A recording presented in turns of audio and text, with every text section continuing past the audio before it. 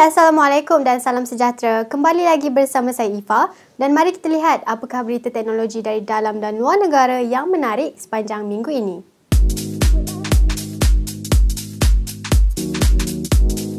Berita minggu ini dimulakan dengan pelancaran Samsung Galaxy A8 dan A8 Plus 2018 di Malaysia, iaitu peranti kelas pertengahan dengan fungsi premium di bawah siri Samsung Galaxy A. Ia menawarkan rekaan skrin bingkai nipis, 2 kamera hadapan dan fungsi face recognition yang mana ditawarkan pada harga bermula RM1,799.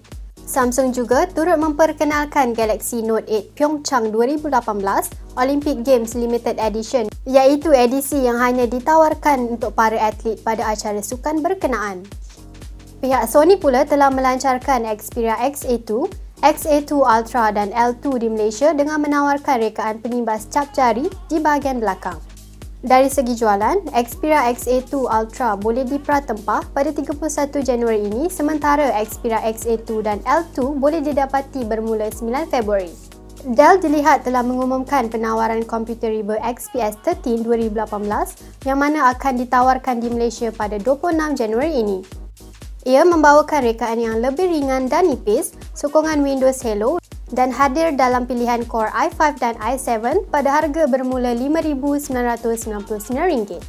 Bagi yang ingin mendapatkan Surface Book 2, peranti ini akan hadir ke Malaysia tidak lama lagi yang mana bakal diperkenalkan sekitar Februari hingga April ini. Selain itu, Xiaomi telah mengemaskini harga jualan Mi Max 2 iaitu phablet bersaiz 6.44 inci yang kini ditawarkan pada harga RM1,049 berbanding RM1,199 pada sebelum ini. Beberapa peranti baru turut dilancarkan pada minggu ini, antaranya Meizu M6s dengan penawaran skrin 18:9, chip Exynos 7872 bersama pengimbas cap jari pada bahagian tepi. HTC pula telah memperkenalkan HTC U11 Ice dengan menawarkan sokongan 2 kamera hadapan selain membawakan fungsi Face Unlock untuk kebolehan menyah kunci peranti melalui imbasan wajah. Tech Wire dilihat telah melancarkan jam tangan pintar termahal di dunia menerusi Tech Wire Connected Modular 45 Full Diamond yang ditawarkan pada harga RM778,000. Jam tangan Gas Connect yang dikuasakan dengan Android Wear 2.0 telah ditawarkan di Malaysia yang mana boleh didapati pada harga RM1,799. Beberapa gambar peranti Motorola telah tertiris, antaranya Moto X5 dengan memperlihatkan rekaan skrin yang bertakuk seperti yang hadir pada iPhone X. Rekaan peranti kelas pertengahan seperti Moto G6, Moto G6 Plus dan Moto G6 Play turut tertiris dengan memperlihatkan rekaan bingkai nipis bersama nisbah skrin 18:9. Rekaan Moto Z3 dan Z3 Play yang tertiris pula telah memperlihatkan rekaan skrin 6 inci bersama sokongan audio stereo pada bahagian hadapan. Peranti OnePlus 3 dan 3T dijangka akan menerima ciri menyah kunci peranti menggunakan wajah pada kemaskini akan datang setelah diuji beta terbaru untuk peranti ini. Pihak Honor juga akan menawarkan fungsi ini pada Honor View 10 dan Honor 7X yang mana akan diperkenalkan dalam masa beberapa minggu lagi.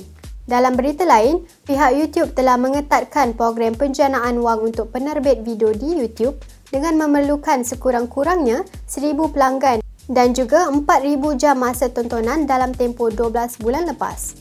Pada arena aplikasi, WhatsApp telah melancarkan WhatsApp Business dengan kebolehan peletakan alamat dan sistem pemesajan automasi melalui 5 buah negara terpilih. Selain itu, Instagram telah menguji ciri penghantaran notifikasi sekiranya anda mengambil gambar skrin pada Instagram Stories yang mungkin akan diperkenalkan pada kemaskini akan datang.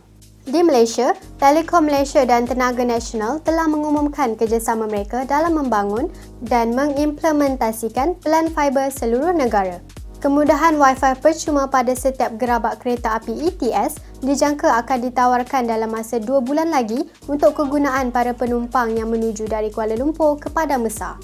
Sementara itu, AirAsia telah hadir dengan perkhidmatan dompet digital tersendiri iaitu BigPay dengan kebolehan untuk menghubungkan sehingga 10 kad debit atau kredit untuk tujuan pembayaran. Akaun bank syarikat penukaran kripto wang iaitu Luno telah dibekukan oleh LHDN dengan meminta informasi identiti dan maklumat transaksi pengguna untuk membolehkan akaun mereka beroperasi semula.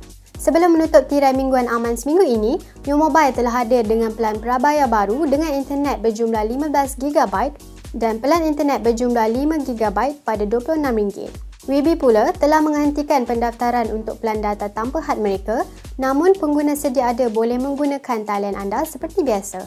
Jadi sekian saja rangkuman secara ringkas dari kami di Amanz untuk minggu ini. Jumpa lagi pada minggu hadapan. See you!